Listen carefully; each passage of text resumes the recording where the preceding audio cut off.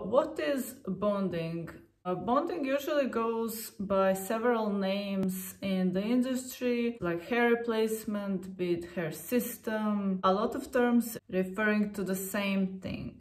You probably heard and maybe have this old way of thinking and are imagining those old toupees and some sort of a obvious fake hair pieces, but these days you probably wouldn't even know if you've seen something in person. I don't know, would you even know that I'm wearing now something? Most people couldn't. It's really natural looking, the hair is human hair, it blends well. If you do it correctly and do all the steps correctly, nobody should have to know.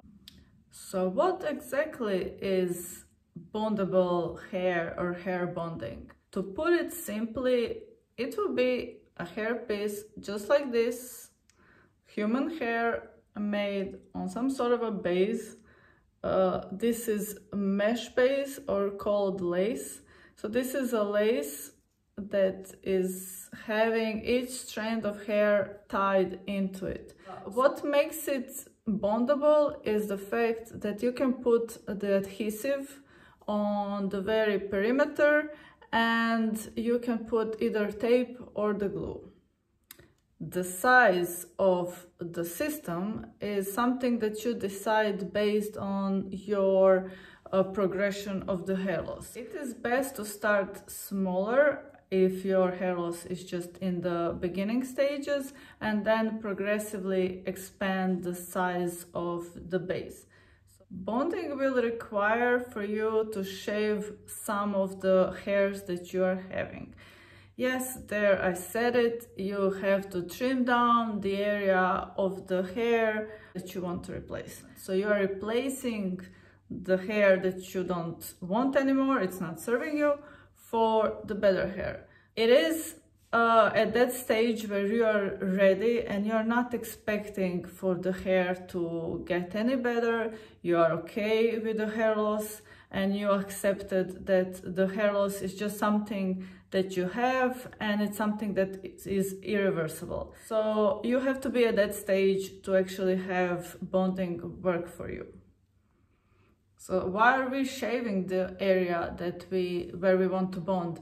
It is because that very material, be it lace or poly, it needs to have the surface where it attaches to. And to achieve the best bond, you have to have the surface that it can grab onto. So if it's not there, if you have a lot of hair that is going across and the tape or glue cannot really get the hand of the scalp, this is where the bond will get loose and you just won't get the same strength of attachment as you would with the bare skin. That is the main reason why we are doing this. Bonding is something that gives you the freedom to wear hair 24/7. It acts like your own bio hair when done correctly, and you can just wear it just as your own hair, wake up with it, do sports, exercise, anything. You shower with it, it acts just like your own hair. With bonding, you usually attach the unit onto your head for the time of few days up to few weeks. The time will pretty much depend on your body chemistry and your experience in attaching the unit. With time, you will find out which tapes are working for you and your skin. You will find which are the best methods to get the best bond. And like with anything, by testing out, you will find out what is the best combination for your best bond. So how you get the hairpiece in the first place? Usually hair pieces are done by custom order. That is my best recommendation. So something like that, where first you need to take the head measurements and you can do the head mold. It's like a template where you actually put the sellotape and plastic film around your head to take exact shape of your head, which will then allow for the best fit for the hairpiece. Then after that is done, you would take the marker and just mark the area that you want the hairpiece to sit. This will be the size of the hairpiece, and you will then take this number and choose who will be creating the unit for you. The salon can do this for you if you are paying the salon, but it's not hard to do it on your own. You can send it directly to one of the Chinese manufacturers and they can create this for you. You will usually need to wait for a couple of weeks or even months to get this created custom made, so take that into consideration when ordering something so you have it on time.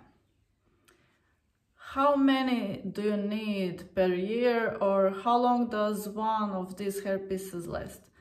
There is not a definite answer, and there is no most correct answer to that question. It could be anywhere from 3 months to even a year.